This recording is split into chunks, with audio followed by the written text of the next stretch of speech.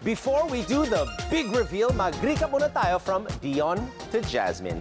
10, Dion Monsanto, 9, Angelina Canapi, 8, Charmaine Buencamino, 7, Janice de Belen, 6, Manilyn Reynes, 5, Luis de los Reyes, 4, Sylvia Sanchez, 3, Angeli Bayani, 2, Jasmine Curtis Smith.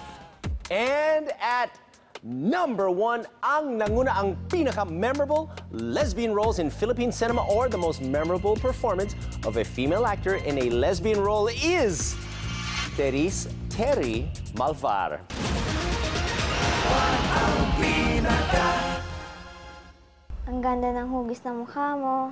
Released in 2013, Sigrid Andre Bernardo's Ang Huling Cha-Cha ni Anita is a coming-of-age film about 12-year-old boyish Anita, played by Terry Malvar, who falls in love with a mysterious new woman in town, Pilar, played by Angel Aquino. Puso ko may alam. Masyado siyang na-mystify sa presence ni Pilar. Si Anita, napapanaginipan niya na i-imagine niya na nandyan si Pilar pag mag-isa siya. Ginawa niyang parang mission na maging close siya kay Pilar, na makapag-open up and na makapag-bonding pa sila.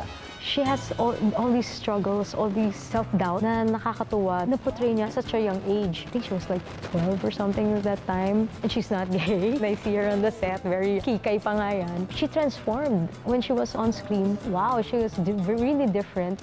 12-year-old Terry's performance was so on point that she earned a Best Actress trophy from the Cine Filipino Film Festival, beating no less than the superstar Miss Nora Anor. Love you, Nora. Suotin mo to.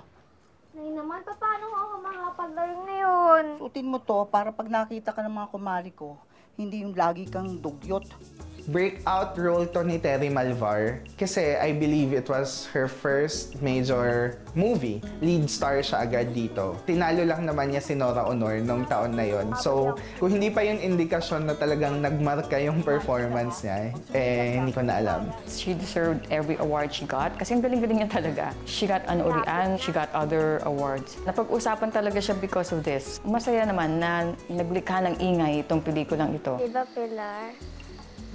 Diba, baby? Very relatable because she was able to bring that out from us, from the audience. That certain point in our lives now, we were just finding out about ourselves and then loving somebody else. Terry was also a recipient of the Screen International Rising Star Asia Award given by the New York Asian Film Festival. What are some of her markadong scenes from the movie? Shining moment towards the end, yung umiiyak siya sa kwarto niya from a broken heart. Andun lang siya, nakaupo siya doon sa kama, tapos she was crying very quietly. Talagang madudurog yung puso mo along with hers. Damang-dama mo yung pagkadurog ng puso niya. Ang ganda-ganda ng moment na yun, ang galing-galing niya umarte. Talaga yung tumatak sa isip ko yun yung moment na yun. Anak, tingnan mo. She got her heart broken. It was her first heartache. And the mother, who kind of, understood na my child is different. She's not a typical girl. And when she looked up, the mother gave her a shirt, just a robot print on it. Nay, mahal ko si Pilar.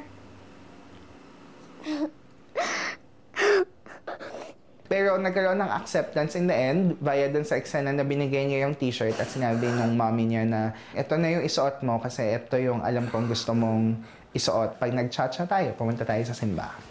Ang Huling Cha-Cha ni Anita will have a commercial run on June 16 to the 22nd. Don't miss it.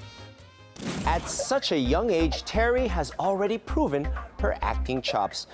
Wait till she grows up and blooms into a fine young actress.